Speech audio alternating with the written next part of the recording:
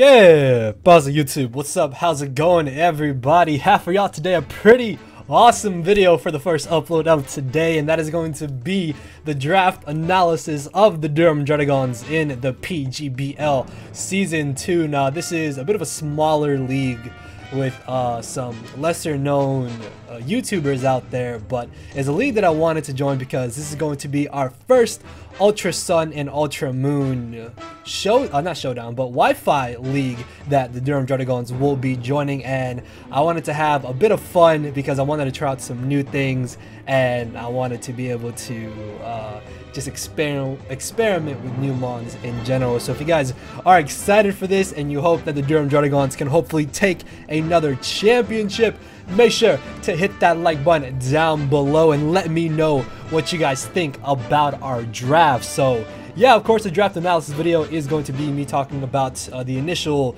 picks that I did make for our team, the DURHAM DRUDDIGONS. So a couple things before I get into this. I'll try to leave a link to all the coaches down in the description for you guys to go check out.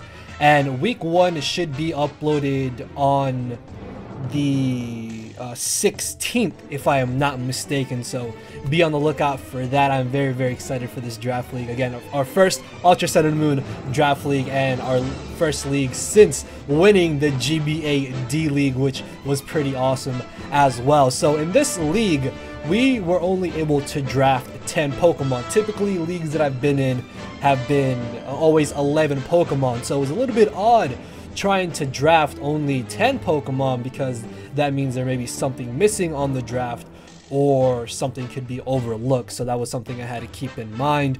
Also, there was a bit of an odd way of like drafting Pokemon. Like the point process was a little bit odd. Like it wasn't anything too like extreme or anything wild, but it was definitely very interesting. So it was a little bit fun at the same time, like a little bit hectic with only being able to have 10 Pokemon instead of 11, because again, you may be missing out on like one type or just something important. So I had to keep that in mind throughout the entire draft. So of course, me being bad luck Leo, never ever getting lucky when it comes to drafting. I honestly don't think I've ever been. I think the closest I've been to number 1 has been like number 7, and I think that was in GBA D League when there was only 10 people. So this time I was number 11 out of 14, so I was kind of near the end of the drafting, but almost kind of getting a wheel pick, so it wasn't necessarily too bad, as opposed to like I guess being maybe like stuck in the middle, although I wouldn't have minded being last if I was currently number 11 anyway, so it's not that big of an issue. But at number 11, I had to be realistic with the picks that I wanted to get, so I knew I wasn't going to get something broken like Tapu Lele or Naganadel, or something really good like Landorus or Tapu Koko. Of course, all 4 of those went in the first 5 picks, so yeah, it's not surprising at all. And yeah, Naganadel and Tapu Lele are legal in this league, so that's gonna be terrifying to deal with. Honestly, I really don't want to play those or prep for them, but hey, we're probably gonna have to, and hopefully we will be able to pull out W's either way. So at number 11, this was one of my top 3 Pokemons that Pokemon's already Pearl, one of the top 3 Pokemon that I've wanted to use for a very long time now, and I was like, you know what, this is my opportunity. I'm gonna get this mon and it's gonna be awesome. And our first team member of the DURHAM DRUDDIGONS is going to be Zygarde 50%. Yes, ladies and gentlemen, Snick has fallen to me as our number 1 pick for the DURHAM DRUDDIGONS at number 11, and this is really awesome. As you can see, this is going to be one of our Z Crystal users. We have 2 Z Crystal Mons that we all could have chosen between our draft. There was no limitations on what exactly we wanted to make Z-Mon, so of course Zygarde with Z Crystals is absolutely amazing, man. This thing already alone, Zygarde 50%, in my honest opinion, I feel like Zygarde 50% is one of those Pokemon that could be borderline broken. Maybe not borderline broken, but borderline just too good for draft. I don't know. Draft league. I guess that's kind of in the same sense, or maybe I'm just contradicting myself. But the thing about Zygarde is this move right here, 1,000 arrows. So the great thing about Zygarde is that you honestly only have to cover one type for Zygarde, and that is grass types. Yeah, your opponent can bring fairy types and they can draft fairy types, but 1000 Arrows is still hitting them for neutral damage, and if it's boosted, it's still going to be doing pretty good damage. And that's where being able to get rid of grass type for Zygarde is really important. Also, of course, you do want to make sure to cover the fairy type, so if you're in the situation, you can safely go for an outrage with Zygarde here, which outrage coming from this is very strong. And the cool thing about Zygarde is, as I mentioned, you really only need to cover getting rid of grass types, because otherwise Zygarde just comes in. It can Dragon Dance, it can Coil if it's banded, or Scarf. It just spams 1000 Arrows and can honestly just destroy so many teams, because typically teams only draft one grass type. And usually they have like levitating Pokemon or they have flying type Pokemon, but 1000 Arrows doesn't care about flying types or levitating Pokemon. It only cares about grass types, so that's why I kind of think Zygarde is a Pokemon that could possibly be a little too good for draft format if built around properly. The good thing about Zygarde too is that it honestly does have some pretty cool moves. Of course, Extreme Speed, Coil. Another cool thing I figured out was that it actually learns Haze. I had no idea Zygarde even learned Haze, so maybe that'll be pretty cool to try out. Even Core Enforcer could have some benefits in being used. And of course, this thing is just a very devastating setup sweeper. Of course, with the Z crystals, it's not just Dragonium Z. We can use every Z crystal. I just figured that Dragonium Z was the best one to put on Zygarde here. But yeah, Dragon Dance Zygarde is absurdly crazy as well. It's only 4 times weak to ice, which even then it can still take some non-stabbed ice moves very easily. It can even take Moonblast pretty solid as well, depending on what Pokemon is attacking it. Has really amazing stats across the board, and even its base 81 special attack is realistically not that bad at all in my opinion. So I'm really hoping that I'll be able to use Zygarde to its full potential in this league. And also a cool thing about this being a Z-Moomon is that we can run Sludge Wave to also be able to get rid of opposing grass types if we come into that scenario. So I'm definitely hoping that Zygarde puts in a lot of work. Yeah, our ability realistically is not the best. Like, this ability is almost just useless for Zygarde, but it doesn't really matter when Zygarde is already an absolute monster. So yeah, very happy that I was able to get Zygarde round 1. So coming back to me to round 2 after 4 more picks. This was honestly a round 2 pick that I did not expect that I was going to be able to get, just because it was in tier 2, and for this Pokemon being in tier 2, it is honestly a steal, and that is going to be my boy Guerrero, the Infernape. I absolutely love Infernape, man. Infernape is just such a great Pokemon, honestly, in Draft League format because of its great offensive stats and great speed. This thing can be physical, it can be special, it can be mixed, scarfed, specs, banded, nasty plot, swords dance, calm mind, bulk up, and it could even possibly run a bulky set because of slack off. Also, it gets access to stealth rocks and U-turn, which are 2 really good moves that can definitely benefit from Infernape. Also has access to another form of priority in both Mach Punch and Vacuum Wave, as well as Fake Out, which is also really awesome. A lot of good coverage moves as well with Gunk Shot, Thunder Punch, Grass Knot, and it can definitely take advantage of those because of its boosting moves in Nasty Plot and Swords Dance, which is going to be pretty awesome in my opinion. Of course, it does get access to Taunt and Endeavor as well for being able to be potentially a Suicide Stealth Rock lead, or just being able to guarantee keeping something at a very low amount of HP. Also, 2 really good abilities in Blaze and Iron Fist, and the great thing about Infernape is that this is a fire type that just about deals with any type of grass Pokemon that Zygarde otherwise may have issues with. And with Gunk Shot and Poison Jab, this thing is going to be able to also severely dent fairy type Pokemon, so Zygarde can come in and have an easier time against them and beating them 1v1, which is really awesome. So as good as of an offensive core this is, I am very, very happy about it, man. Like, yeah, they do have some flaws. The speed tiers are not that great because anything with base 110 or more obviously will be faster, although the priority is really nice. Stealth Rocks is really great as well, and I'm definitely hoping to be able to use Infernape to its full potential, like I was able to use it very well in the TBU back in regular Sun and Moon. So moving on to round number 3, this was honestly another pick that I did not expect would come back to me, especially since I have to pick a number 11 again going into round 3, because round 1 I went to 11, then round 2 I got 3rd pick, and then round 3 I got 11th pick again. And the crazy thing about this is that in this league, Speed Pass is allowed, so you can baton pass speed by itself, or you can baton pass any number of other boosted stats without speed. And just the fact that Speed Pass is allowed makes this Pokemon, I honestly think, 10 times better and another absolute steal in tier 2, and that is going to be Samantha the Scolipede. I was able to use Scolipede in CCL D League where it put in a lot of work, and as you can see, this is going to be our second and final Z-move Mon, because if I'm being completely honest with you guys, Z-move Swords Dance Speed Boost Scolipede can literally just sweep through teams by itself. Like, Scolipede in general is absolutely terrifying, but the fact that I'm also able to baton pass speed potentially to a Zygarde or one of our other team members is actually kind of insane,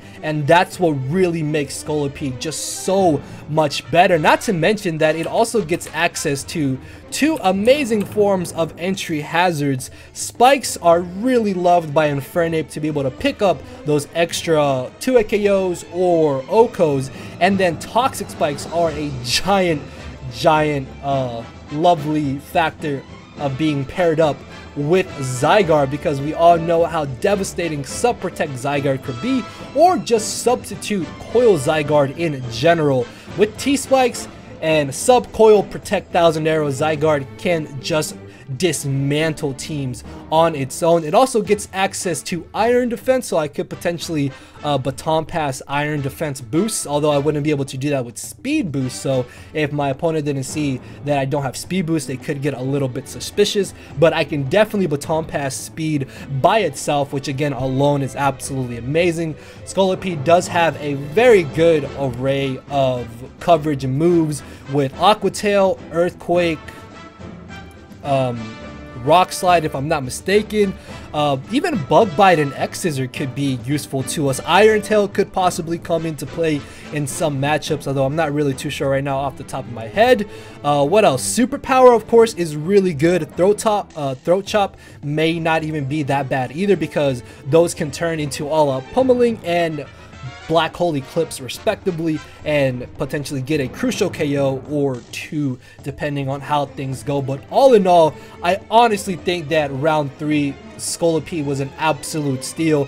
A big thing about round 3 was that all the megas I wanted actually got picked in round 3. So at this point I was like, I might as well get Scolipede, man. There's no way I'm gonna risk one of the other 2 people after me potentially getting Scolipede when I really want to use Speed Pass with Scolipede, and just Scolipede in general is an absolute monster after Jolt tossed me with it in our week 1 GBA D League match. So coming back to me in round 4, I think this might have been a little bit of an early pick if I'm being honest with you guys, but the thing about this pick was that looking at all the current drafts, there was a good chance that this pick might have actually gone between the rest of round 4 and leading into, or the rest of round 3 leading into, no, what am I talking about? Yeah, the rest of round 4 leading into round 5, there was a chance that this Pokemon might have got picked. So I decided to go with the MVP of our GBA D League Season 3 Finals match, and the Mon that took us to our 2nd championship, and that is going to be my boy Snorlax, aka Munchies, for this league. And Snorlax, of course, you guys know, is an absolute monster. Not to mention that this Pokemon right here absolutely loves to receive defense boosts, because that would just allow it to be able to set up a lot easier. Actually, one thing I did overlook about Scolipede was that it was our second answer to grass type Pokemon, as well as being a poison type that can deal with fairy types for Zygarde. So that was really huge. So at this point, again, I really wanted this because I really felt like it wasn't going to come back to me leading into round 5, and I knew that I could probably wait a little bit more for a Mega, because realistically I didn't know at this point what Mega I actually wanted. So I decided to go with my gut and go with Snorlax. Snorlax also adds a nice little bit of bulk to our draft, because at this point we had 3 very good offensive mons, although Scolipede and Zygarde do have some decent bulk respectively, so that's not really too bad. But the great thing about Snorlax is that this is going to be a really important mon to potentially deal with some of the very scary, especially offensive threats that we may have to deal with in our matchup. So Snorlax, of course, has access to Gluttony, which allows it to take advantage of the new berries in Figgy Berry and Iapapa Berry, respectively. And of course, Recycle is extremely good with one of these berries and Gluttony. Not to mention that if my opponent doesn't have a really hard-hitting fighting type, then Snorlax can just come in and curse up and just sweep through so many teams. It's also just an amazing assault vest Pokemon and just a really good pivot Pokemon in general. Yeah, its physical defense is not that great, and as we know, Snorlax is extremely slow. It still has that humongous base 160 HP stat, not to mention that it gets so many good coverage moves. It gets all the elemental punches, it gets Earthquake, I think it gets Stone Edge, Rock Slide, Gunk Shot, Heavy Slam, it even gets Pursuit, which is pretty awesome. Just Snorlax can learn so many things. Seed Bomb, even if we maybe run into Pokemon that are 4 times weak to that, we could definitely bring that. Zen Headbutt, Wild Charge, like there's so many different things that Snorlax can honestly do. And it's another Pokemon that honestly really loves Spike support as well, to be able to get those crucial 2-hit KOs or OHKOs with its stab moves or just its coverage moves in general. So moving on to round number 5. At this point I was like, I need to get a Mega here, because if I pass this up for another round, there is a chance that I may not be able to get it, because I believe at this point there was realistically only one other team that could have possibly chosen this Mega. And because if I did end up choosing a lower tier Mega, the way that I was structuring my draft, I wouldn't be able to take advantage of those extra points.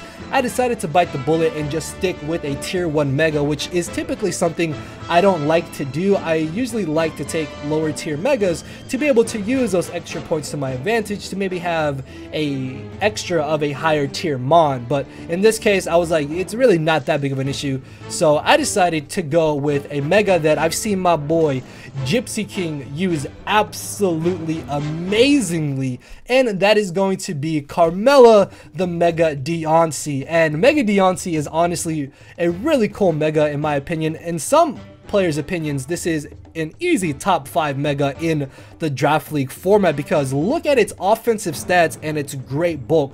Base 160 physical and special attack, which means with even little investment, this thing is doing so much damage.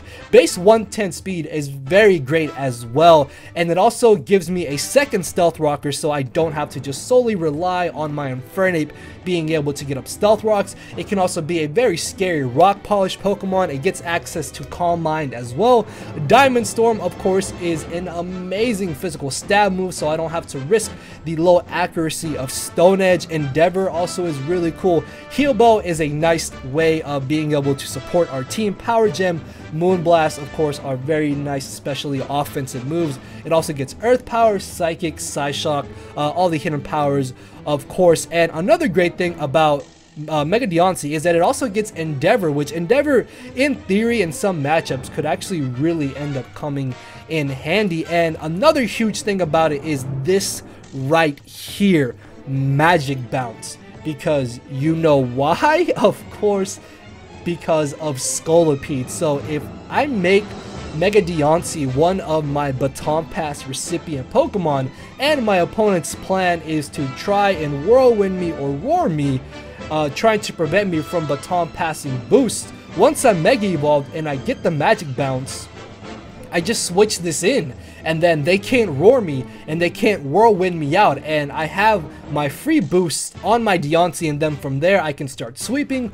or I can start boosting even more to make Mega Deontay an even bigger threat. So I'm actually really excited to be able to use Mega Deontay. I'm hoping that I will be able to use it to its full potential, like my boy Gypsy King was able to do so. And I actually want to give a little shout out to In Vivid Color. So thank you, my mans, for not drafting this, and I was able to get it in round 5. So going into round 6, this was honestly another steal pick in my opinion, and this was a Pokemon that in early Sun and Moon was a mon that I actually drafted, but it was in a time where it was absurdly ranked, like it was literally tier 1, and afterwards we realized, oh hey, this thing is actually really not that good. But it was able to get a couple new toys in Ultra Sun and Moon, and that is going to be my boy Tego the Necrozma, again our third Stealth Rock Pokemon, which is really great. And the cool thing about Necrozma in Ultra Sun and Moon is that it got access to Heat Wave, Knockoff, and Earth Power, being able to give it some really good coverage moves. I believe in this tiering system it was actually tier 3, which in my opinion tier 3 Necrozma is an absolute steal. Necrozma is, I honestly think, the definition of a jack of all trades. It can do a lot of good things. While it may not excel at one certain thing, it's still something that if your opponent doesn't properly prepare for, then a different set could end up wrecking them, because that's just how Necrozma is. This thing can be a great defensive or supportive mon. It can go physical, it can go special, it can set up in all sorts of ways. Also with Photon Geyser, it can play mind games on whether or not it's going to be physical or it's going to be special, depending on how it's EV'd, and that could actually really come in clutch in certain scenarios as well. Not to mention that this is yet another amazing Pokemon that benefits so much from receiving baton pass boosts from Scolipede, because it does get access to stored power. So the more boosts I'm able to pass into Necrozma, the stronger stored power is going to be. And then if I still have a setup move on Necrozma, I can take advantage of those baton pass boosts and continue boosting to the point where Necrozma will be able to just sweep teams that don't have a dark type, or once they lose that dark type, Necrozma comes in and just puts in nothing but the finest of work. Of course, weakness policy is also a really cool item to have on Necrozma, because thanks to Prism Armor, it is taking slightly less damage from super effective moves, which in turn makes Necrozma actually a bit bulkier than it really is, and that I think is definitely a huge benefit. So I'm hoping that Necrozma on this team will be able to put in a lot of work. As you can see, we have a very mix of offensive and kind of bulky mons. So moving on to pick number 7. At this point in the draft, I started looking at what everybody had drafted so far, and it dawned on me that not many drafts actually have a dark type at this moment in the draft. I initially was going to try and get either a steel type or a water type, but seeing as most other teams already had steel types or water types, or even if they did pick the steel type or water type that I wanted, then I still had backups. I decided to go ahead and this round pick up one of my lower tier picks and get a dark type, and that is going to be Moody, aka the Sneasel. And Sneasel is actually one of those Pokemon that I've been wanting to use for a while now in Draft League format. It's just basically a Weavile Jr. It's definitely a really good budget pick in my opinion, and just an amazing dark type in general. I've been using Sneasel a lot in the NU tier, and I'm hoping that it will be able to put in work in this Draft League format, because this is my first time using it in Draft League format. And the cool thing about Sneasel is that it does have some very nice offensive moves. It gets Aerial Ace, Poison Jab, Icicle Crash, Ice Shard, Knockoff, Pursuit, which is really awesome. I believe it gets Throat Chop if I am not mistaken. Also, thanks to the fact that it is a pre-evolution of a Pokemon, it could potentially take advantage of a Violite, and I could even run like a Swords Dance set, so that's pretty awesome. And Punishment is also something that is very, very cool cool because if my opponent has a super bulky psychic type that's going to try and set up, the more boosts it's going to get, the stronger punishment becomes from Sneasel, and that's what makes it really terrifying in my opinion. Also, I think it gets Fake Out, if I'm not mistaken, right? Yeah, Fake Out, another form of priority, which is really, really awesome. If I learned anything in the GBA D League, is that priority can definitely be very, very crucial. So at this point, this gives us, I believe, our third Pokemon with a form of priority, which can be pretty awesome. Also, it gets access to Shadow Claw and even Ice Punch. If I feel like I can run both Ice Punch and Icicle Crash,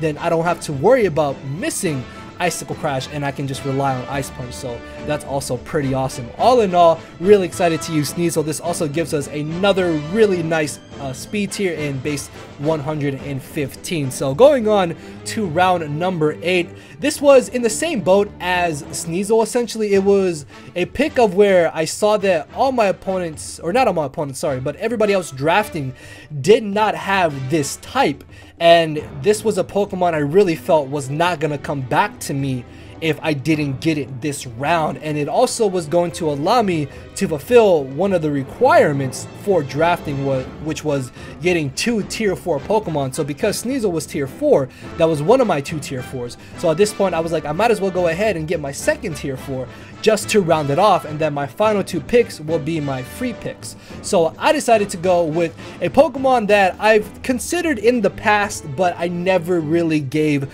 too much thought into drafting, and that is going to be Serena. Now, the cool thing about Serena in Ultra Sun and Moon is that it now gets access to not only Power Whip, but also Knockoff. And Power Whip is actually really nice because this is definitely a lot stronger than Trop Kick. It's almost twice the power of Trop Kick, which is kind of insane because it now allows Serena to take advantage of its base 120 physical attack stat, and it also honestly has really good decent bulk, like base 72 HP, 89 defense, and 89 super def is not bad at all in my opinion. This also gives me a form of hazard removal in the form of Rapid Spin, which is something that my draft really needed at this point. Also, this gives me a ground resist because ground types would be a major pain to this draft so far. By having Serena,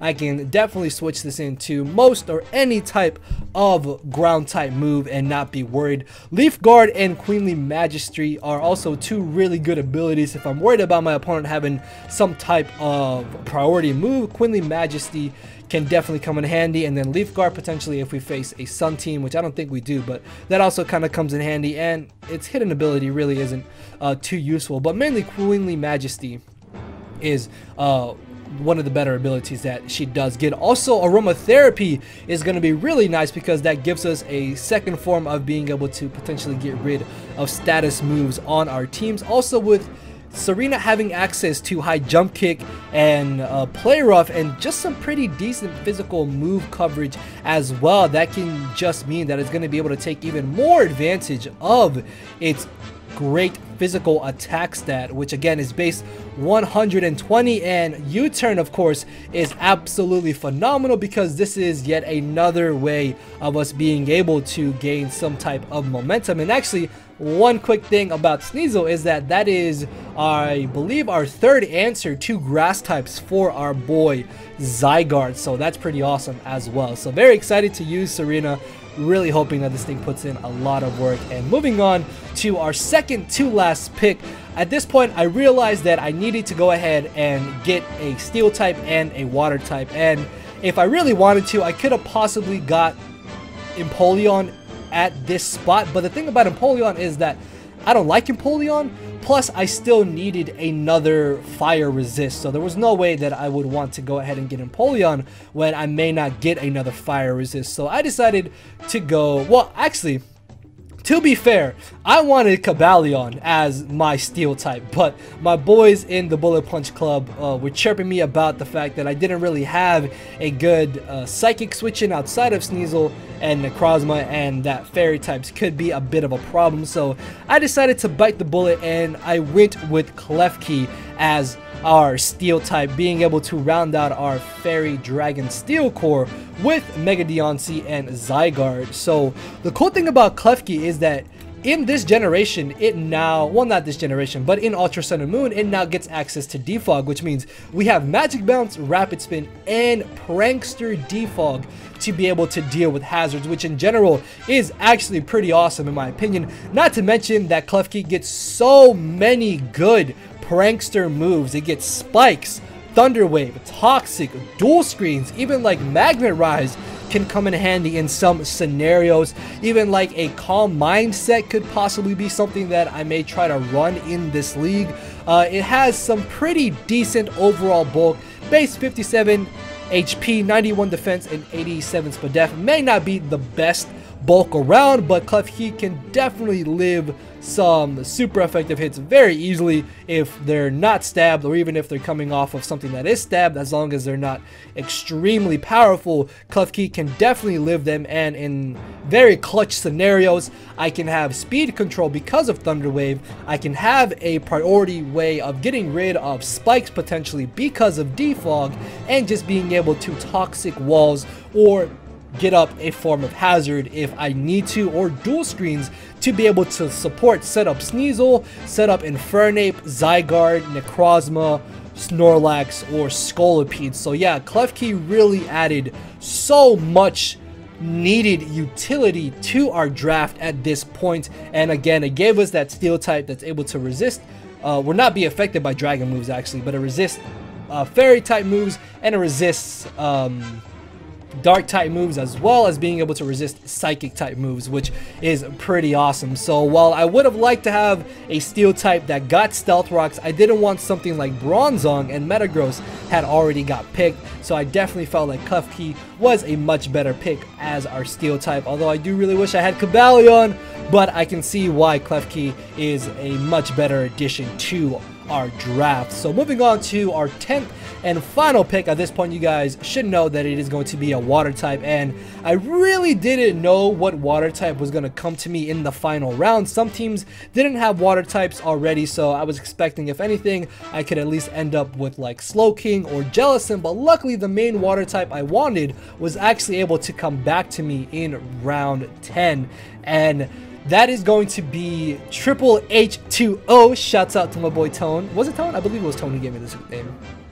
And that is going to be Vaporeon. Vaporeon has actually been something that I've considered drafting in the past before. It's a Pokemon that I've given some thought to and that I've really heavily considered, but ultimately just didn't end up drafting. And the great thing about Vaporeon on this specific draft is that it not only rounds out our Fire, Water, Grass core, but it gives us a very bulky water type. It also gives us Wish support, phasing support, and it gives us another Baton Pass Pokemon, because Vaporeon gets access to Curse, Acid Armor, and Workup, all three of which can be Baton Pass to one or more of our team members that we've drafted so far. Not to mention that with this thing being able to pass off these massive wishes, there is a good chance that our walls are not going to be taken down without a fight or without some hacks. And I guess in certain scenarios, Vaporeon could even run a offensive set, maybe even Choice Scarf could come to some matchups.